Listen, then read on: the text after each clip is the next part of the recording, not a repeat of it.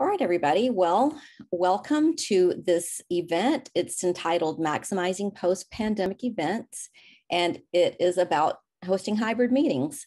So pandemic restrictions required us to host meetings remotely. And now that those restrictions are lifted, we may want to go back to the way things were before. But we learned a lot about hosting that would benefit us to reflect on today. So that's what we're going to do in today's session. This is a 90-minute workshop, and we'll start with an overview of hybrid meetings, which means that some participants are in person and others are using video conference systems from other locations. After that, we'll talk about registration, device setup, venue setup, and Zoom tips. We'll leave plenty of time for questions at the end, so please hold your questions or type them in the chat.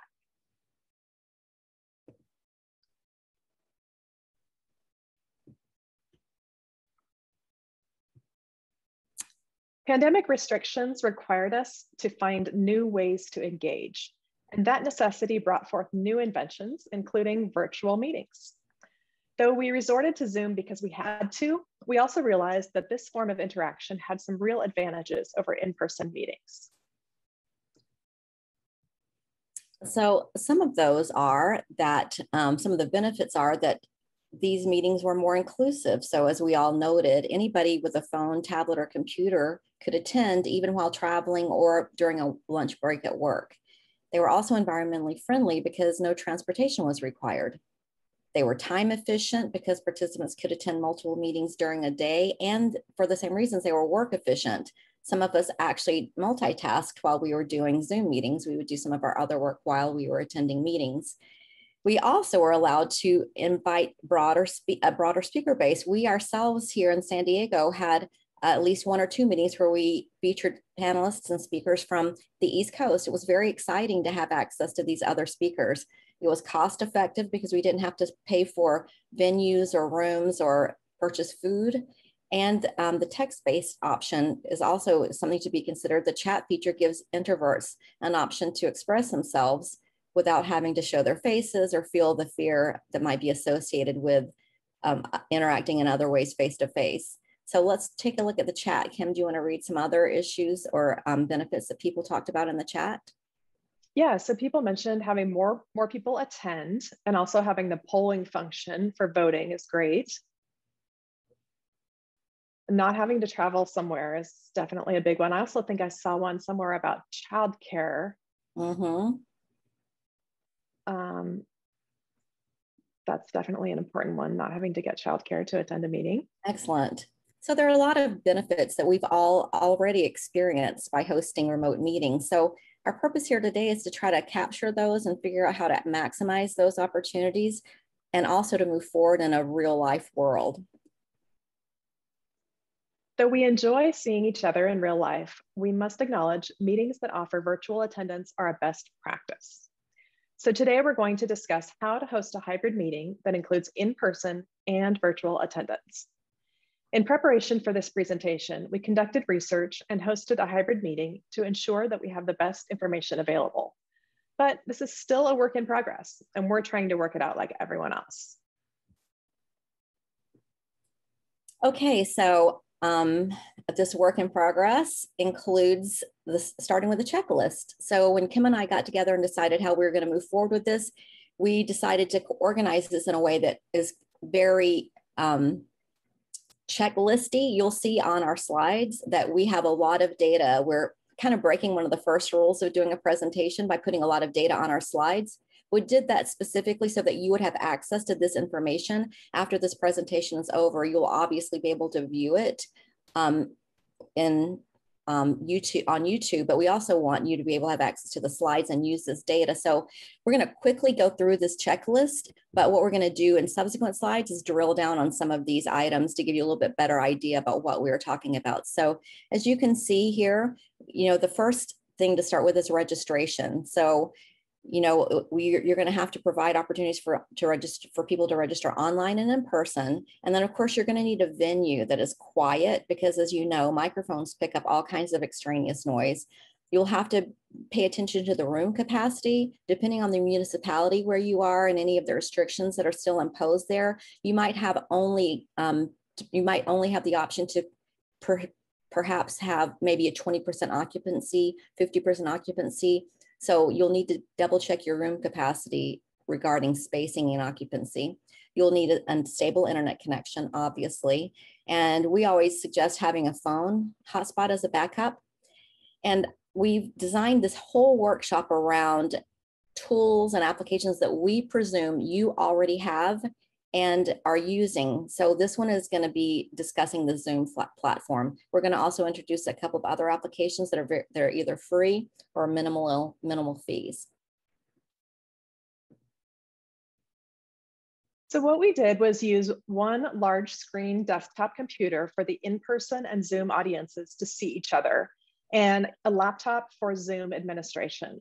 Those were in the venue. And then an optional third device would be a phone or a tablet on a tripod or propped up to stream a featured speaker who's facing the in-person audience. And you'll need 2 meeting managers, the facilitator who runs the meeting and manages in-person attendees, and then the tech facilitator who manages online attendees. And we'll have details about these on subsequent slides. So this is kind of what Kim was talking about. So this right here is an example of what we would consider perhaps a board meeting or just a small committee meeting. And so as Kim said, you can see right here, we suggest having your tech facilitator kind of in a central location of your table. This would be our meeting manager, or the person who's running this particular committee meeting or board meeting. And then we have our attendees. You'll see that they are situated here kind of at the end of this table, because over here at the far end, we've propped our big screen computer that Kim just mentioned. So this is recording the attendees. You can see hopefully close in here. You can see that this is a Zoom call with some people in attendance here, and they are viewing the live attendees here through this computer camera and the mic and audio. So the video and audio here is capturing what's going on live in the meeting here.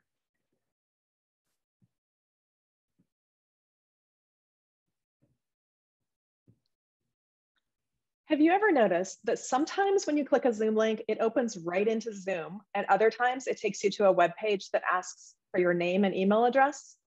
When you schedule a Zoom meeting, you'll decide whether you require your attendees to register or whether you'll simply send them the link to join the meeting. Collecting names and email addresses through required registration allows you to monitor the number of registrants and capture details of attendees for follow-up communication. You can also choose the setting to manually approve registrants before they receive a Zoom login. If you require attendees to register, they'll see a page like the one shown here when they click the link. Then on the next slide, the simplest way to invite people to a hybrid meeting is just to send an email with both the Zoom link and a link to register for the in-person meeting. Since most likely you'll have capacity restrictions, you probably will want to collect RSVPs. So the example here is using Evite. We're also going to go through Eventbrite and Sign Up Genius, and they have options so that you can just use one invitation link. For example, our website event calendar, it only has one register now button. You can see where the blue arrow is pointing. So we needed just one registration link that could accommodate both our online and in-person attendees.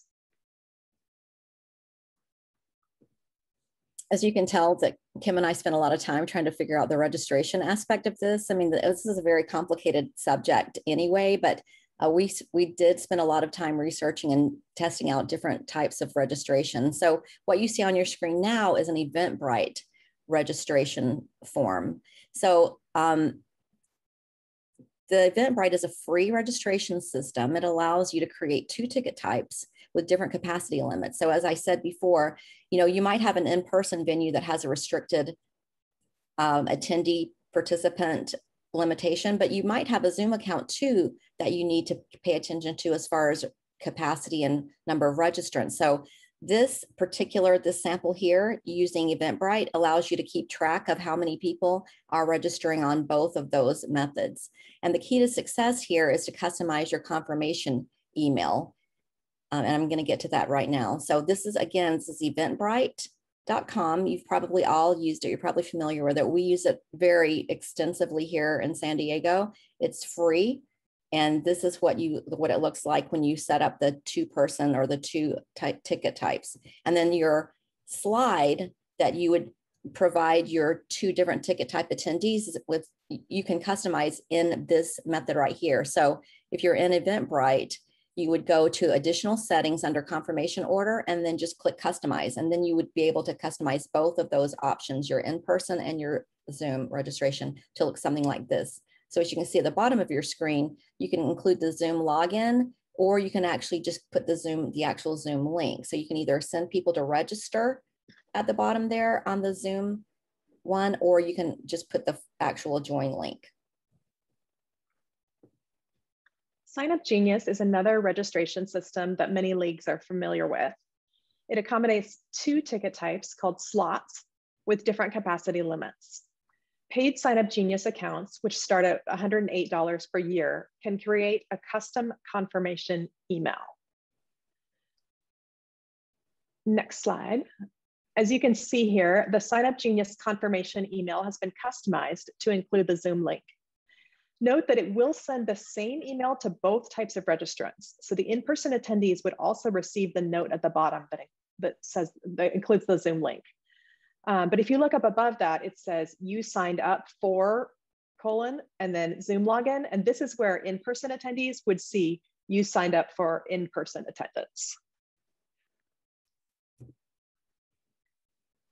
Okay, so you've scheduled your meeting and you've managed your in-person and online attendance. Now it's time to set up your meeting. So we're going to talk through some of the products that we used and how we configured them. So in our case, we used an iMac, and a used one cost about $500, a 2018 one.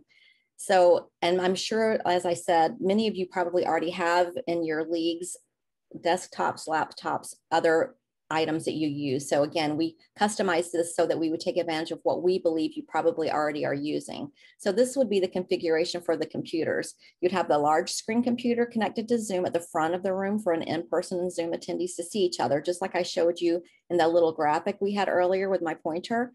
The audio speaker volume would be high and the mic would be on. And then the video would be on active speaker mode.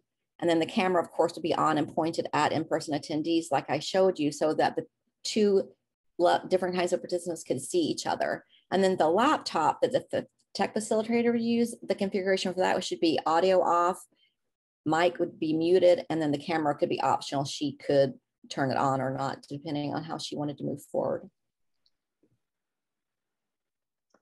So what your meeting manager will need to do is set and follow the agenda, engage and recognize in-person attendees, consult with the tech facilitator for virtual attendee participation, and then consolidate and confirm any votes or consensus by all attendees. Okay, so if you're interested in using the Zoom poll feature, you'll follow the instructions on the Zoom website, or you can just stay tuned for Zoom tips at the end of this presentation.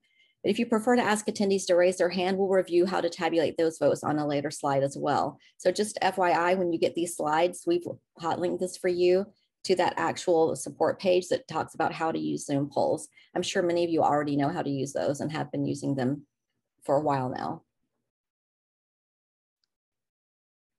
So the setup for the duties for the tech facilitator are as you can see here. They monitor online attendees for raised hands, chat messages.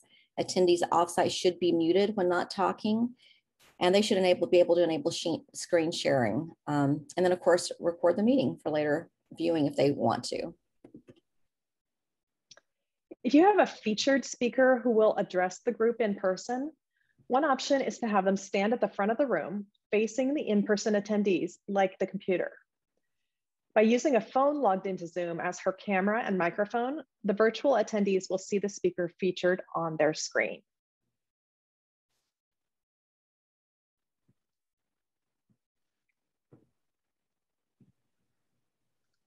Okay, so the Zoom device, which is preferably a phone, because it won't block the view between the face-to-face attendees and the speaker, as you can see, is on a tripod or set on a podium pointed at the speaker.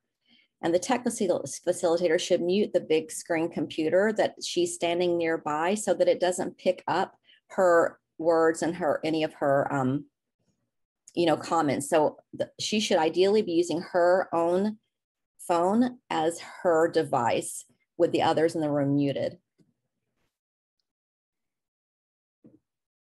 For candidate forums, we recommend setting up a tripod mounted phone as the Zoom device. And you can see the yellow arrow is pointing to that. And when it's their turn, a candidate moves to the podium to speak.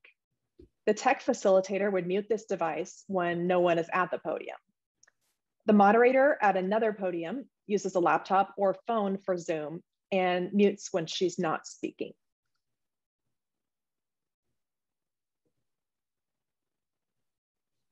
Okay, so this concludes the actual presentation portion. We left a lot of time for Q&A, but before we get to that, we have some Zoom tips that we'd like to share with you. Some of these are things you probably already know, but if you don't, this will be a good opportunity for you to try out some things that we've been talking about and maybe some things that you haven't seen before. So just FYI, a PDF of our slides is now available on our website. We'll put the link in the chat. I think Kim's already done that for you. Yes. So our first tip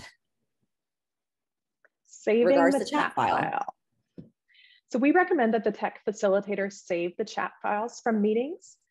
When you're in the meeting, you can do that by clicking on chat, and then at the bottom of the chat window, you click the ... and save chat. That saves the current version of the chat. So if you do it in the middle of the meeting, you're only going to get half the chat file saved. It does save it into your documents folder in a Zoom folder, and then another folder with the meeting name, date, and time. But if you want to make sure that all of your chat files from all your future meetings get saved, it's really easy to do. You log into the Zoom website and go into the meeting settings where it says schedule meeting and change auto saving chats to on. And that way, whenever the meeting ends, it will save the chat onto the host's computer. And that'll be automatically going forward. Yes. Okay, so on the computer at the venue, you may find that a screen share is taking up most of the screen and it's hard to see the virtual attendees when they speak. So this Zoom tip is a way to make the video boxes larger so virtual attendees can be seen during a screen share. So I'm going to play this for you to give you an idea about what I'm talking about.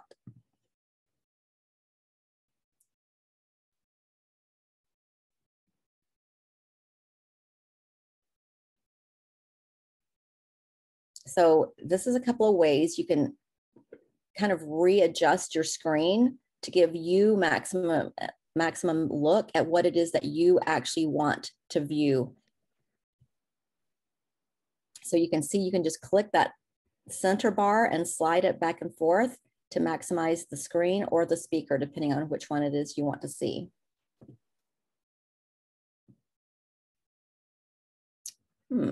I do not know why we went to that slide. Sorry, guys. Oh, there it comes. Okay. Wait, let me go back. Yeah, this is where we need to be. So another way to access side-by-side mode is from the green bar that says you are viewing, right? And in this case right now, you're probably looking at a green bar at the top of your screen that says you are viewing Lori Thiel's screen. Do you guys see that? So you would click view options, look just to the right of that green bar, view options, and select side-by-side mode. If you can't find this option, go to Zoom settings and click screen share, and then click the box to enable side-by-side mode.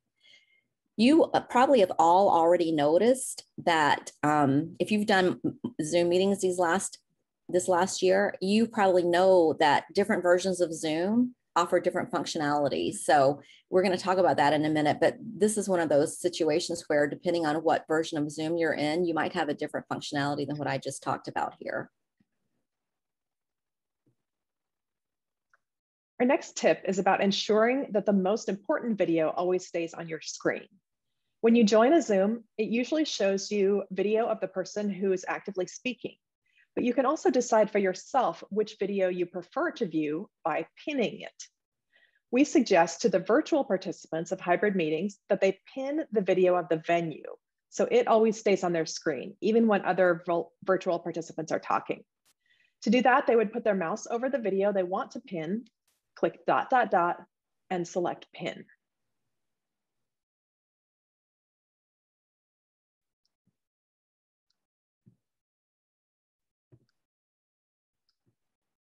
Okay, so as we mentioned, it's the tech facilitator's responsibility to conduct Zoom votes. They can do that using polling, which requires them to write the motion prior to the vote. And by the way, that's how we're going to be voting in plenary, because our staff and our state league members have pulled together the motions already. So that's the way we'll be voting this weekend. Or you can use the reaction buttons, which can be used without the pre-planning. So you don't have to pre-write a motion or any information like you would in a poll. So in this example that you see here, we're showing how to conduct a vote using the raise hand and the yes, no reactions.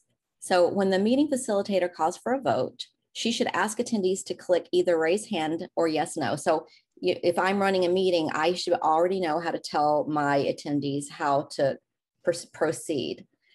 And then depending on your version of Zoom, your attendees version of Zoom, I should say, these reactions will be either under the reaction button that you can probably all see right now in the bottom of your screen, or in older versions, it's under the word participants, which is to the left of the reaction buttons on most of your screens.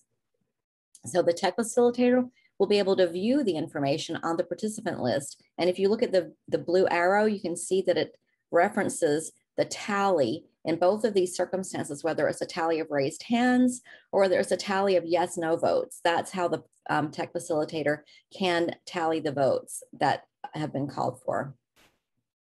So as I said, the yes, no reactions are temporary on older versions of Zoom. So upgrades of Zoom now allow you to keep those reactions on your screen for a long time, but it has to be the latest version. Anybody with an older version, if they use a reaction, the yes, no reaction, it will only stay up for a little while. So, there are some issues depending on what version your attendees are trying to use.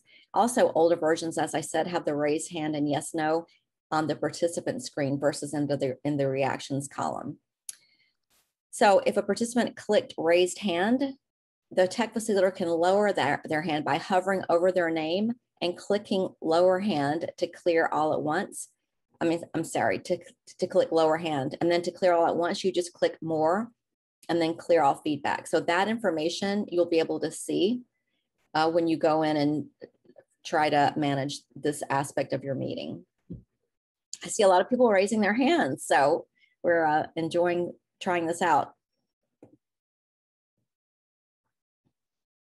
Okay, so this is our last slide. I wanted to provide this information for you so that you can keep in touch with us. This is our website. You can see right here, lwvsandiego.org, where we've posted our slides, and they'll also be available to you through LWVC, as will this video. So now I'm going to stop screen sharing and we'll take some questions.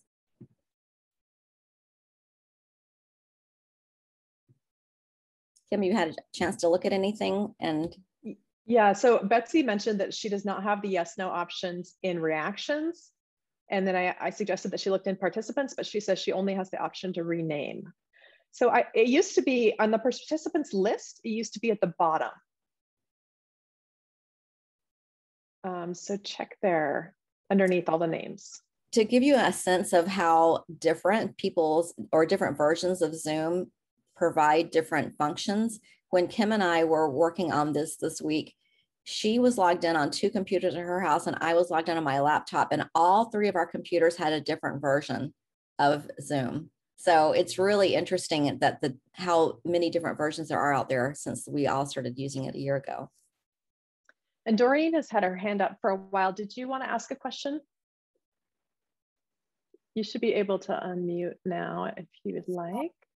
Yeah, I forgot that I had it up. I'm sorry. Okay. Oh, that's okay. What about you, Catherine? Did you want to ask a question? Actually, yes, if I could. 2 questions, if I can squeeze them in real fast so as not to take other people's time. The description of the layout of the venue that you presented is clearly geared to meetings.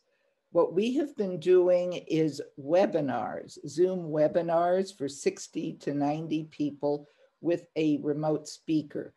How do we manage? And we would have to put that speaker on a big screen, not just a large computer, and set the room up so that those who want to come in person see the screen in the room. Those who are attending virtually see him on their computer, and we manage somehow to do Q&A. Have you explored that at all? Because that's our concern, not so much the small meetings. Right. Well, one of the reasons, as I said, we tried to gear this discussion to what we perceived would be the easiest and most simple and least expensive way to do it. So as you all know, meetings is less expensive than webinar. Webinar has a more expensive fee associated with it. So we didn't really talk about it in terms of the webinar, but I get your point. So in our meeting room, for example, in our conference room in our office, we do have a big screen TV. It's not just a monitor, it's an actual TV that hangs on the wall. And we can connect our computers to it, but it's not an actual computer monitor. And by that, I mean, it does not have a microphone and a camera. However, you all probably have already decided and discovered, just like we have, that you can purchase a microphone, a ring mic with a lighted camera and a insert and a intact microphone. And you can attach it pretty much anywhere you want to provide that feed for your Zoom meetings. So, you know, you can cobble together different products to provide this setup for yourself. I use a razor and it's $99, and Kim knows some other products too that would perhaps assist you in that. Okay, thank you. My other quick question was for registration and sign-in. If I have a hybrid meeting and some of the attendees are registering via Zoom or, you know, into Zoom and signing in on the Zoom link, and others are registering with Evite or Eventbrite or whichever. We happen to use something called Fundly, but we're not too happy with it. And then they physically walk into the space. How, and they're signing in. If they sign in by just checking off their names on a piece of paper, I am not capturing that sign in any electronic way so that I can use that. Right now, what we're doing is monitoring sign-ins versus registrations and sending response emails to people and so on. What would you suggest doing so that we can automate the actual attendance sign-ins at a hybrid meeting?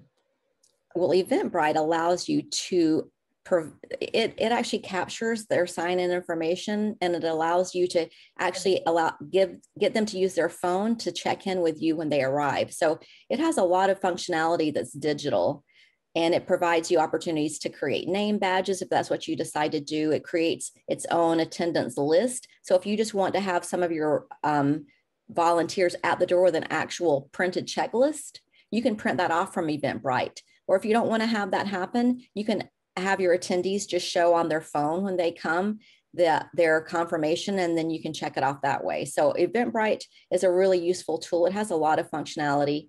Kim, you probably have some other things you could add to that. So you were saying that you have some people walk into the event, but if you've had no contact with them until they get there? No, I'm saying if I do a hybrid event, so they can register to attend, so we have their name saying they've registered. And then those who attend in person, as opposed to those who sign in as attendees on Zoom, walk into the room and in some way indicate that they actually came. We like to capture the information of those who register and those who attend, so we can send emails, respond to questions by email, and compare attendance to registration. I'm looking for an automated, simple way to capture the attendance, physical attendance of those who say who registered to attend in person, if you're following me. Yeah. Give the check-in people tablets with a file on it. I don't know how this can be done. Well, yeah, you can definitely do it with Eventbrite if they had a tablet. Yeah, we've done that. We've used both. We've done printed checklists of like individuals, and then you can literally just check a name. I mean, it comes off, it prints out like a checklist. Or again, you can just do it digitally. Your attendees can just use they can just show you their confirmation on their phone and sign in that way. It's very functional. Thank you. Marianne? So my question has to do with how large is your league? I know San Diego is a huge geographic area, as is Contra Costa County, where I live. And we have members from a lot of different parts of the county, and the league office is on one side of the county, and members are all over. And do you have the same situation? So it's really hard for members to get to your office?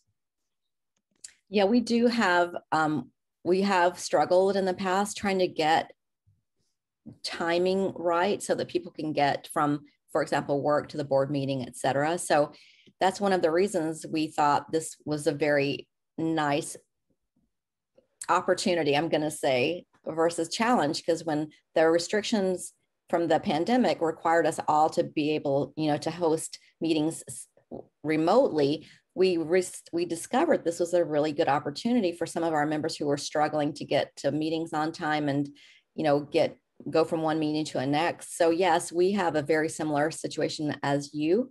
And so we hope to be able going forward to provide our members and our board members in particular, this opportunity to meet, whether they decide to do it in person or virtually, in a way that allows us to have these hybrid meetings going forward.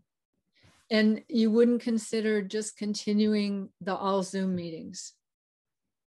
Well, I'll tell you, if we host a board meeting, an in-person board meeting, and most people don't, or nobody wants to show up, we would definitely just host it on Zoom. I mean, I'm trying to be flexible. This, as Kim said earlier, we're really trailblazing here. I mean, we did some research. I interacted with some people who had hosted here in San Diego that hosted a hybrid gala event. And so I talked to the person who managed that event. We did some research on other organizations that had tried hybrid events. And it really does require for it to come off nicely, it really does require a little bit more technology than what we've shown you here today. So for example, Kim has found a product that is like a 360-degree camera.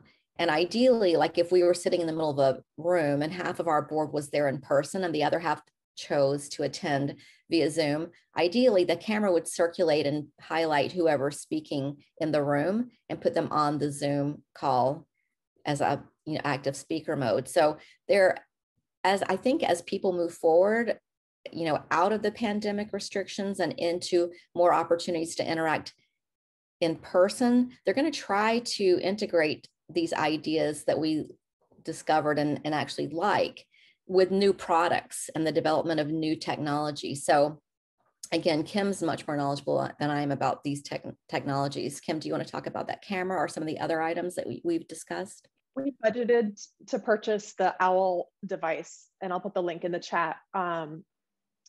It's $1,000, and it's a tabletop device that sits in the middle of a conference table, and it has a 360-degree camera. So it purports to be able to detect who's talking and send their video to Zoom, and the audio is like a conference room audio bridge that picks up the sound from anywhere in the room. But I think it's meant for 8 to 10 people. It's not going to solve the problems of a webinar or a big community meeting or something like that. Right. In our discussion about candidate forums, or the idea, we have not hosted a candidate forum with this new setup and this new technology. But in creating the presentation for you here today, we did do some research. We hosted some meetings. Like I said, we interacted with people and did some interviews with people who had done something similar. And so those were our best recommendations to you. But again, by the time you host your first candidate forum, there might be new technology that will help you be successful beyond what we've been able to share with you here today. So there've been a couple of questions in chat about updating your Zoom, because we've talked about that, different versions of Zoom. You can update your Zoom. I'm going to ask you not to do it right now, because when Kim and I realized that we hadn't updated ours, we began the upgrade, it ended our connection. So you can upgrade your Zoom to the latest version. But you just don't do it right now. You'll just have to go into the Zoom app, and it will give the option. It'll tell you what version you have, and then it'll ask you if you want to upgrade, and then you just click that, and it's very easy. And it'll upgrade for you. It'll ask you if you want to store this upgrade in the same place that you stored the last one, and it's just simple. You just click yes, and then it'll do it. Then it'll kind of restart everything for you. And also, someone asked, can you turn off? I'm sorry, Kim. Can you turn off captioning at the bottom under live transcript? Somebody's having an issue with that. Someone already answered that down below. Okay, you can turn it off yourself. Excellent. And then I did post the link to the Meeting Owl, is the 360-degree camera. Equipment recommendations, we just used an iMac and a MacBook Pro. Any computer, laptop, it doesn't matter, anything that can run Zoom. Although an iPad and iPhone don't have all the same meeting controls for the host. So, the tech facilitator should have a laptop if possible. Yeah, a couple of the meetings I've been in, the workshops I've seen this week, there have been questions about how to manage all this. And as you remember, Kim and I highly recommend having 2 people running 2 different functions. It's really hard for the person who's written the agenda and following the agenda and managing the meeting to be checking chat on a regular basis. And that's important information that needs to be given back to the person who is running the meeting in real life. And so that's why we highly recommend having 2 different people working together to manage these meetings. Somebody also asked about the phone, using your smartphone. Kim and I actually did talk about, if we did have a featured speaker, maybe a candidate or 2 who are speaking into their device, we would recommend that they use their earbuds with a microphone so that it would perhaps capture more completely their comments and allow them to hear. Well, but if you're setting up one phone at the podium, then obviously those people that come up to the podium are not going to put on headphones. Right. But we do think that a phone in front of a podium would pick up the audio. We've also done a candidate forum where all of the candidates and the moderator were in person, but all the attendees were at home. And so they were set up in a big, I think it was like a boardroom, and they had, each one had their own laptop and headphones, and they just looked at their computer mostly. So I'm not really sure what the benefit was. People at home would have gotten the same experience if the candidates had been at home. Zoomed in. Yeah. But it worked flawlessly. Well, so Judy, thanks for clarifying, because you said that by asking about equipment, you meant cameras and microphones. We don't use any cameras or microphones. We are just using what comes with the computer. So the Mac has the camera and the microphone built in, and we just use that. And it seems to keep coming up about whether it's a PC or not. It really doesn't matter. Once you're logged into Zoom, you are just a device. Carol looks like she asked about teachers in a classroom. That's a really good point. One of the first things we did when Kim and I were trying to pull together the details for how to host a hybrid meeting was to get information about how teachers were using it in the classroom. So the 2 different people I spoke with said that way they were doing it was they would present the teacher would present in person with their Zoom, with their camera and their laptop open to Zoom, and all the attendees in class also had their laptops open and were also on Zoom. So in-person attendees, even though they were in person, they were still using Zoom. because at some point during some of these classrooms, the teacher might want to do some breakout sessions. And that way she could actually send the people who were in real life into a virtual breakout room.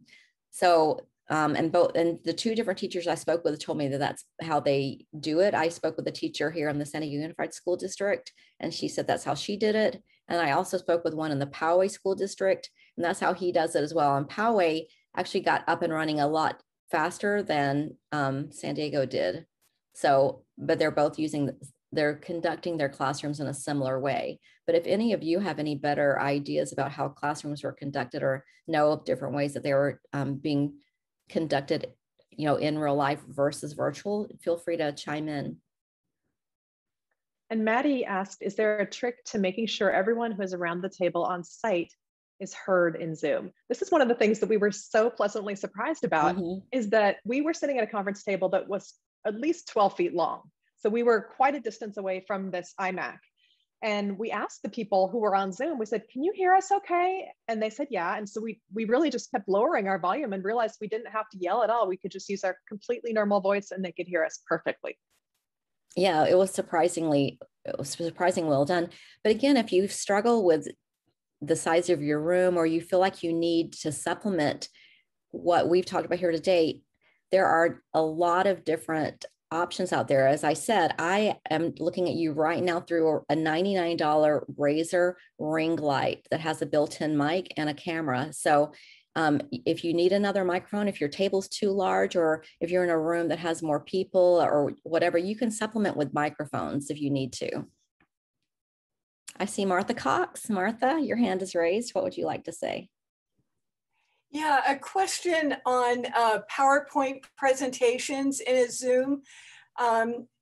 Somehow when I do these as a screen share, the PowerPoint itself just obliterates the entire Zoom control presentation. So I can't see the chat, I can't see, what's happening. And I can tell that others have this situation as well, because some aren't using the PowerPoint presentation. They've kind of got the, version where you're working on it.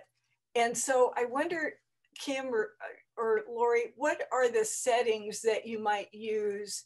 And is it done from the presenter view or the host view? So there's one thing, I'm not sure if this would fix the problem you're talking about as the person who's doing the screen share, but if you are annoyed that when someone else is screen sharing, it takes over your whole computer, you can change that by going into your Zoom app's video settings. And the quickest way to get there is that little arrow next to your stop video or start video button. Okay. If you click that and go to video settings, okay. And then in the left side, click share screen. Yeah. And the first one is window size when screen sharing. And mine is on maintain current size because I don't want it to take over my whole screen. Okay. I'm not sure what the default is, but if it's on full screen mode for you, then changing that might fix this for you. Okay, perfect, perfect. Great, thank you. You're welcome. Thanks. Somebody asked me to put some information about my camera in the chat. So I'll do that right now. Carol, do you have a question? Well, I think I don't know if who asked that other question about the screen not being able to see the controls. If you're the presenter in Mac, you go into your PowerPoint ahead of time. I forget what the setting is. Maybe already people know that, but you say something like play this through the internet. Then you share the screen and it doesn't take over your controls. I will tell you a trick that Kim and we've learned a lot of things just pulling this presentation together for you all. So I shared my screen with you tonight. We developed our slideshow. Our league uses G Suite. And so part of the functionality of G Suite includes slides, Google Slides. So she and I collaborated on those slides. And then when it was time for me to share my screen, I clicked there's a drop-down menu under present at the top of my slideshow. And the very first option allows me to click with presenter notes so that I see my presenter notes, but you don't. You probably all have, in the course of this convention, seen people trying to read their speaker notes, or maybe their speaker notes were displayed right alongside their slideshow that you saw. And that's been problematic, I think, for a lot of people trying to present and read their slide notes at the same time. Well, Google Slides solves that for you. And I literally found that solution by typing in Zoom share Google Slides into Google, and it was the top search result. Right. So even though I was sharing my screen with you, you weren't seeing what I was seeing, which was my speaker notes and my slides, because that is a special option that I was able to click and take advantage of. Also, Google Slides still enabled me, even while I was screen sharing, to see all the other functionality that Zoom had. So while I was sharing my screen, I checked your chat comments. So I was still able to participate fully in the Zoom experience while I was still screen sharing with you.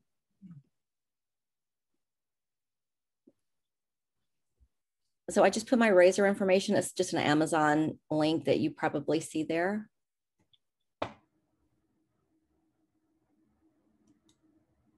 Any other questions that we've missed, Kim? No, there's a question here about a timer app. So Kim's son, who is a computer scientist, he created an app for us early on during candidate forums at the beginning of the pandemic. And we used it in the bottom corner of the screen to kind of keep up with how, do our jobs, to keep the timer apprised and keep the candidates apprised. But it turns out that a lot of, as I was saying earlier, and Kim mentioned this as well, technology is moving so quickly that before we even got around to like sharing that app with other people who needed it, Zoom had created one for us. So, a lot of these, or no, it was Blue Mountain that we ended up downloading, right? Blue Sky, I think. Blue Sky.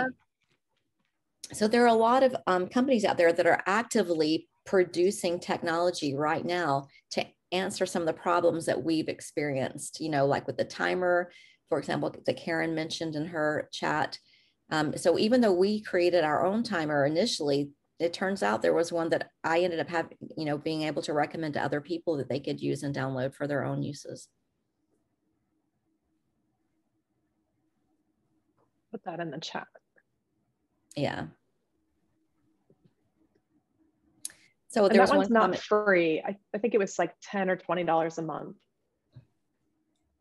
Maybe a little more. Well, another thing that our league,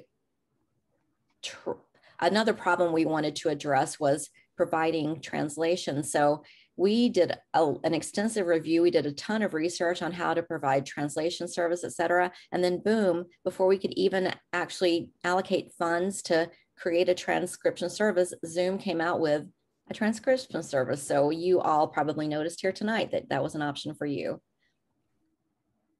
Catherine, do you have a question? Am I unmuted? Yeah, just one more thing about candidate forums.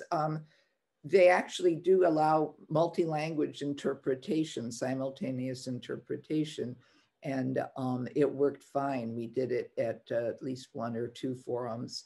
You still have to pay the interpreter, but that's something else. But the interpretation for those who choose to hear it and see it is a standard Zoom function.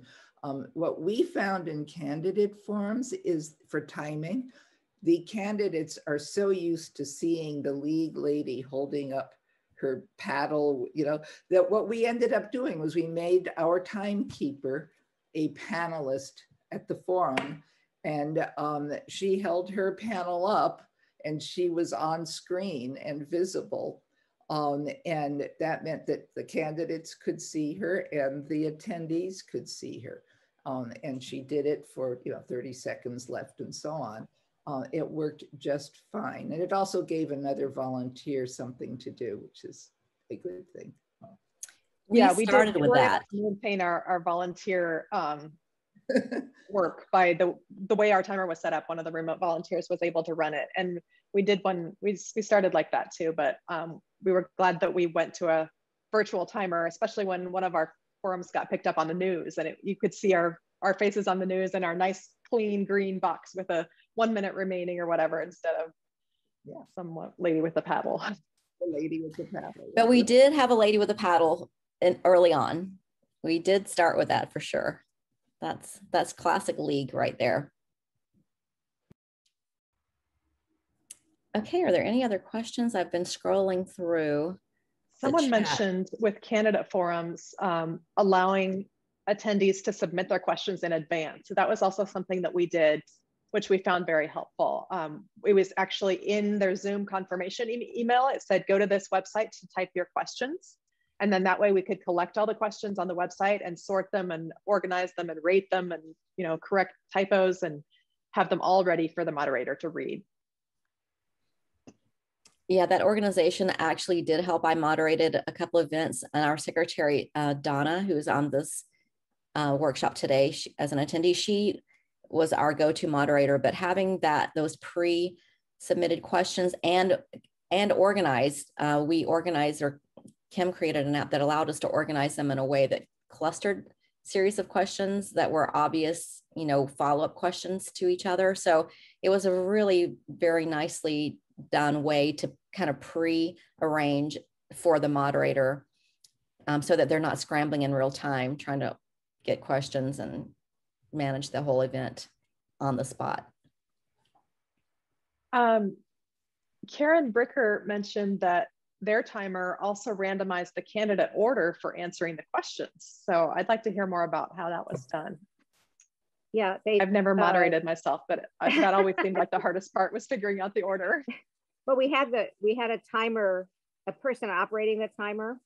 And so if a candidate, let's say we had 9 or 10 candidates, if the same person kept getting number 1 or the last position, they were able to override that.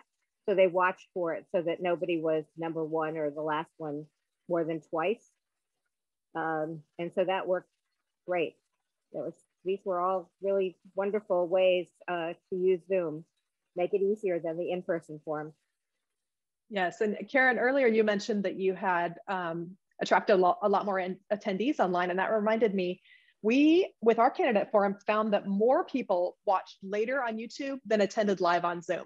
Yes, so we had it too. There's definitely a lot of people that want to participate but aren't available in the evenings when these candidates are doing forums with us. Yeah, hundreds of people watch some of these forums, and the pros and cons that we did too. So it was great to be able to watch that grow. Yeah, didn't we get over 1,000 to watch our October 3rd pro and con? Something like that. Yeah, that's a really good point, because the pros and cons in particular, because they're so detailed here in California, you know, a lot of those ballot measures are just very complex. People just really enjoyed those ballot reviews and pros and cons we did. So that's another really good use of recording it and keeping it around for a while for future view. Catherine, I see your hands up again. Do you have another comment, question? I know I don't want to take all the time, but no, go ahead. Okay, on the candidate forums again, because that was the ideal use of Zoom. We love doing them on Zoom.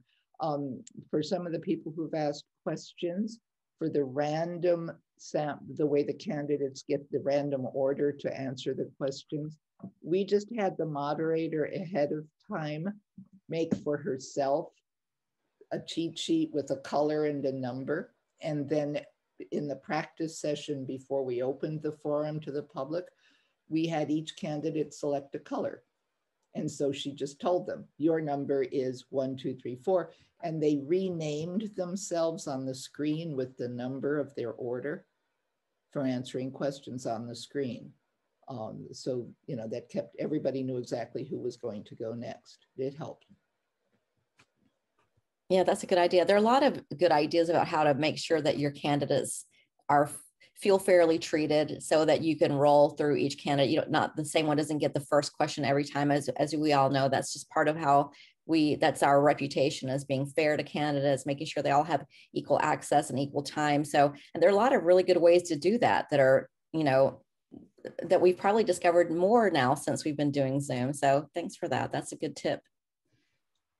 And Robin had asked how we collected the questions, before the candidate forum. So I put in the chat a link to the custom website that we built. It was just really simple. You would select from a drop-down box which event you were going to attend and then type your question and hit submit. And then on the back end, it was a little more complicated with the database that allowed us to sort and do different things with the questions once we received them. But you could do something as simple as a Google form, which just puts them on a spreadsheet, and then you could put them in different orders or edit them or whatever you need to do.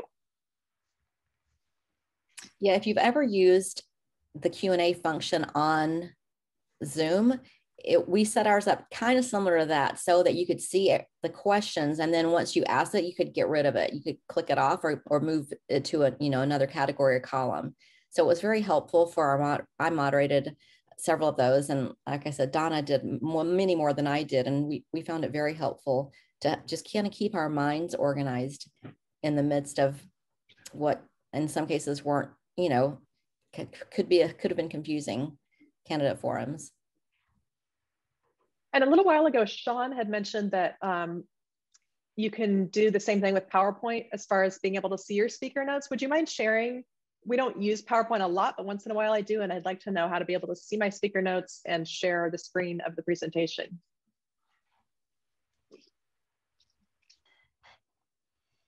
Is Sean still with us? I am. I'm sorry, I was busy trying to figure out how to get myself visible again. Yes, I use PowerPoint. And when you go to the menu bar at the top, you click on slideshow. And then once you've clicked on slideshow, you go over to from the beginning, and that's the left corner. And then your program will come up, your slides will come up, and you kind of have to wait like maybe 2 or 3 seconds. And at the very bottom left, if you hover your cursor down there, you'll see in shadow, there'll be like the little mic, what do you call it? Magnifying glass, and next to it are the 3 dots. There's other things that are there too if you want to use them. But the 3 dots, when you click on that, it'll bring up a menu that you can choose to see your presenter notes. And then what happens is you see your notes on the right side with the slide on the left, and above your notes shows you the next slide coming. And when you're presenting, your attendees only see what you want them to see, and that's the slide on their full screen. Yeah, that's exactly how this worked for me. What you just described is exactly what I was seeing as I was presenting. So what you described with the slide, the first and the next slide, and then the speaker notes was for me a little box and kind of in the corner. And then the real slide that you all saw was big on my screen. Is that kind of like what you were saying? Yes, and it took me a while to figure it out using the PowerPoint because I saw all the choices, but I never could get where I could see my notes that I had created until one day I was just sitting there looking at the screen with the slide on it, and all of a sudden I had moved my mouse and it went over to that lower left corner, and kind of in this like watermark were these options, and I clicked on the 3 dots, and that's when I figured out, oh, that's how I do it. And all of a sudden my screen changed. So it just, if you're not familiar with, and I know there are a number of people who haven't used PowerPoint with Microsoft very often, and so when they're trying to do it, they can do that. They don't know how to do the notes. It took me a while to do it. There was one other point I wanted to make about it, but it's not coming to my mind right now. Oh, I know what it was. The thing about Microsoft, and I don't know if you found this, Lori, when you were doing yours, when you're actually creating your PowerPoint with your notes, the location at the very bottom under your slide is just so small for the line. I think it only offers you to see 2 lines of the notes you're creating.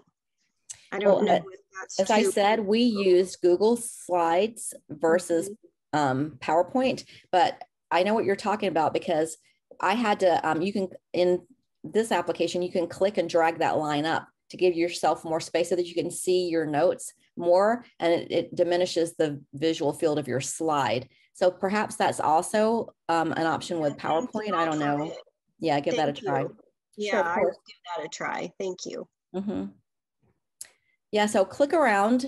You know, it's as Kim said, this is a learning experience. We are all still just finding our way through this new technology and trying to figure out how best to host and to give our members access to our information, reach out to candidates, reach out to our officials. So I just recommend everybody just click around and spend some time and see all the options. I mean, a lot of these applications are very functional. They have functions that we don't even know, and you won't know until you explore. So I agree, we should just all spend some time with our apps, look around, see what's in there, see what our options are, and share it with each other. You know, we can give each other updates and information on what we've learned. Even like here today, we've gotten a lot of great feedback from attendees who had additional information they could share. So I really appreciate your attendance here tonight. It's 6:02 and I want to be respectful of everyone's time.